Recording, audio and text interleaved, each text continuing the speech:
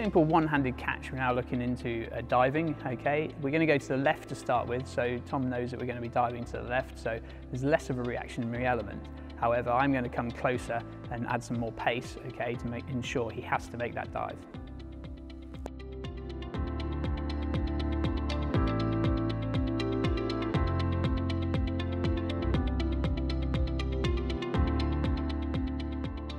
So the technique used by Tom there was predominantly a roll dive.